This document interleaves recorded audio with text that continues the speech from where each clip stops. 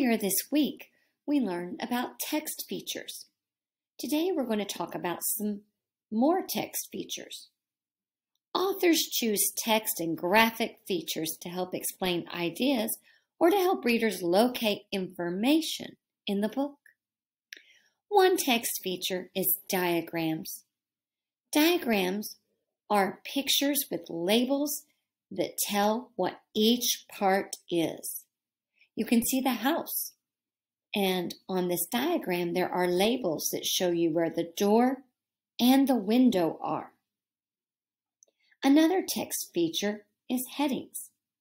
Headings tell what part of a text is about. In the book, you can see the picture of the butterfly, and there's some big words written, and I bet it says something about butterflies. And then underneath it, there's some small print that you can learn more details about it, the butterflies. But the heading would tell you what you're about to read about in that section. The last text feature we will talk about today are photographs. Photographs or photos are pictures taken with a camera. A lot of times you will see real photographs in non-fiction texts. Remember, non-fiction means real.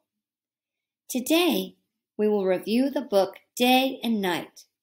As you listen to the book, look for text features like diagrams, headings, and photographs.